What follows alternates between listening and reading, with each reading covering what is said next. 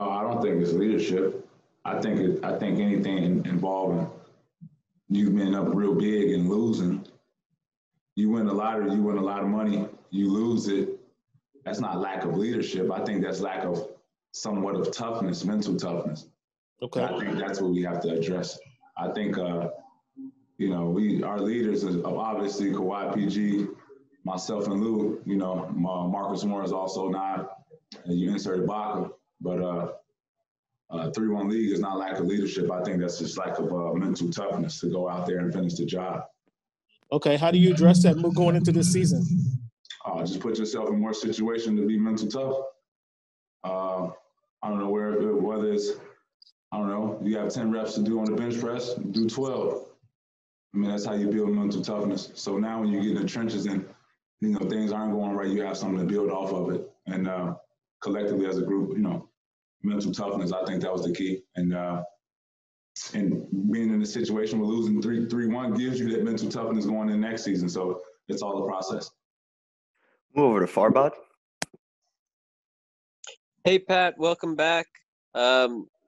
We've heard Zoo, Marcus, and PG all kind of talk about how there's a lot of extra motivation going into this season. Is that something you've seen collectively as a group and from yourself where everybody's, at a different level this year than last year? Yeah, I would agree with that for sure. All right, we'll go over to Miriam.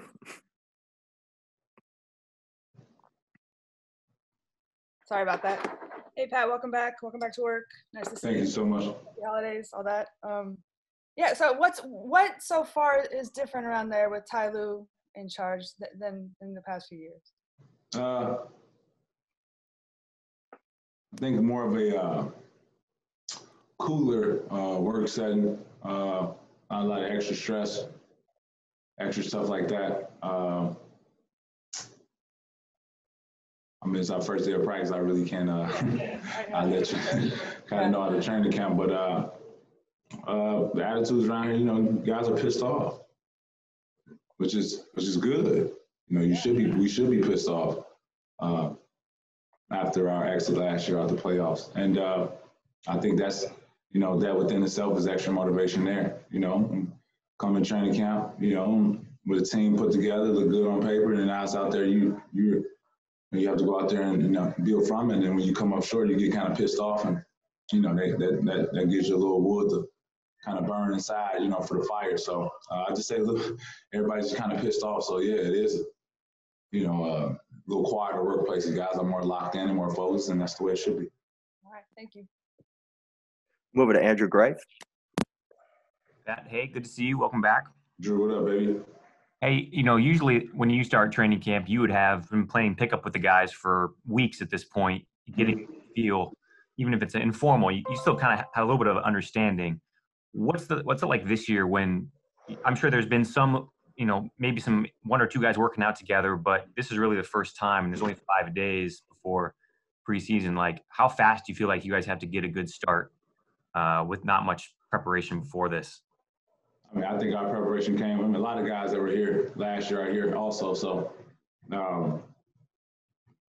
collectively, when it comes to bonding and stuff like that, it's kind of easy because you don't have to implement a lot of new guys. But when you have Serge and other guys, new guys come in and you want to add them to it, but it won't be tough. Most of our core is still here, and it's the same mindset for us. We're fortunate to be able to have a coach and T. Lue who's been there before, been in the trenches before. No discredit to Doc, of course, not at all. Much respect to Doc. He gave me an opportunity to be a starting point guard. Much respect to Doc. You have T. Lue also, to bring something different, something more dynamic, and the feel is that, we want to, get our lick back. When I mean lick back, I mean like, your mom. Somebody hits you when you're growing up, your mom tell you hit them back. That's getting your lick back. We got hit by the Nuggets, and we want to get our lick back, and I think that's our focus. Yeah. Hey, and Pat, and follow up on when Montrez went to the Lakers, you had tweeted what? I know you're very close with them. Like, I guess, how surprised really were you? Did that really catch you off guard?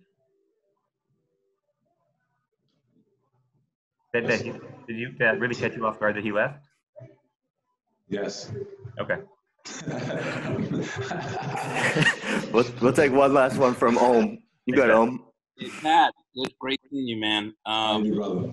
As one of the leaders of this team, you're always looking for ways. I know you to think about how to improve the Clippers. And when you look back this off season, I know it was a quick turnaround, but when you think about what went wrong last season, what has to happen this season in your mind? What do you guys have to do to kind of make sure you avoid that same kind of finish and be better and be the guys that you guys thought you were going to be? Listen, honestly, when you talk about a 3-1 league, of course, it all involves mental toughness.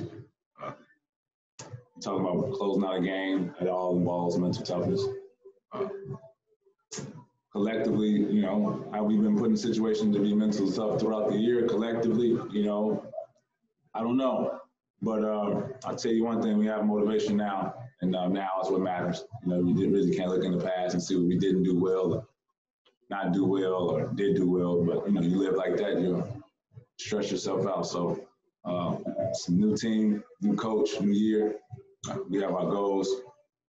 We set our goals high, and it's up to us to go out there and make sure we hit them.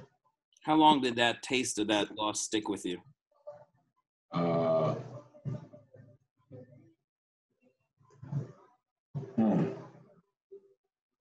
don't know. I don't think it went away.